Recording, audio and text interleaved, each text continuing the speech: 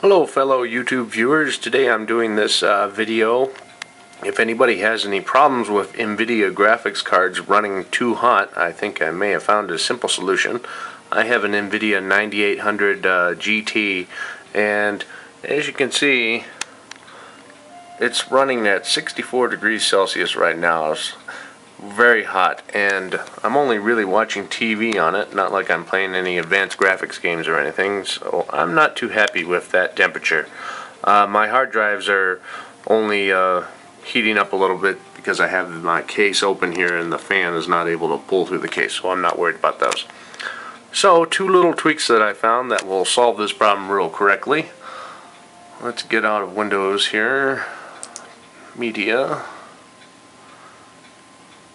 and we're going to go to the NVIDIA control panel. Now over here on the left, you're going to want to go under the performance settings. If you don't have that performance tab, you're going to need to go to the website, and under drivers and downloads, go towards the bottom and look for software, and you'll be able to download this. This gives you the fan control speed and also the options to overclock. Right now, as you can see, the automatic control only thinks it needs 53%, which obviously is not doing a good enough job here. As you can see, we're still at 62 degrees Celsius. So the first thing we're going to do, manual control, and we're just going to set this all the way up. The fan's quiet enough that it's not going to create enough noise that you're not going to want to hear it, so I'll just run it at 100% all the time. So let's go ahead and apply that. You hear it kick in a little bit, and then we'll just close out of here, and why not?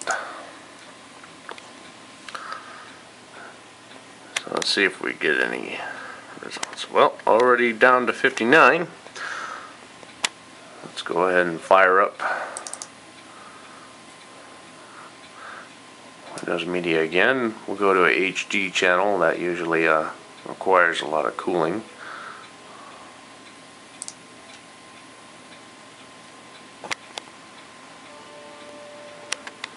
There we go. 4.1 digital. Okay.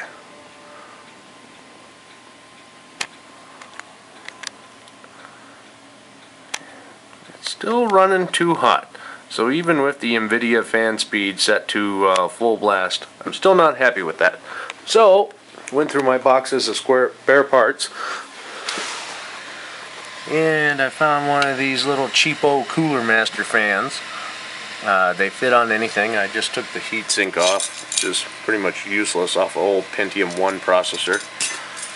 Took a little piece of gummy tape and just taped it to the card there, not screwed or anything. And then just use a simple little power tap.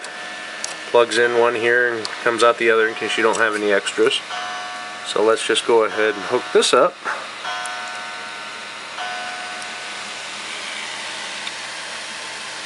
And that's just going to blow air right down on top of the card, because the top of the card gets hot too.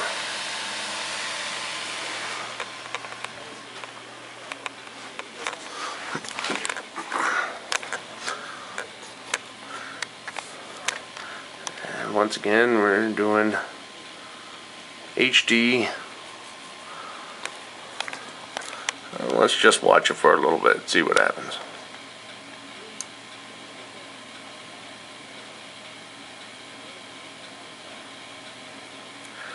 If I can get that little flame to come off, I'll be happy.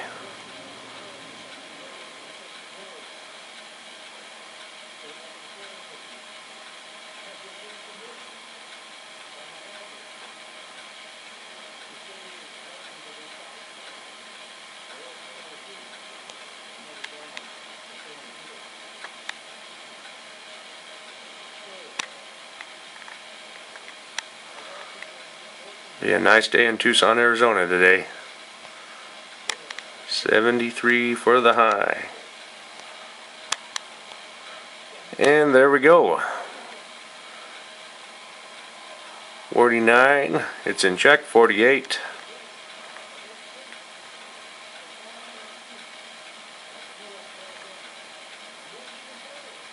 So there we go.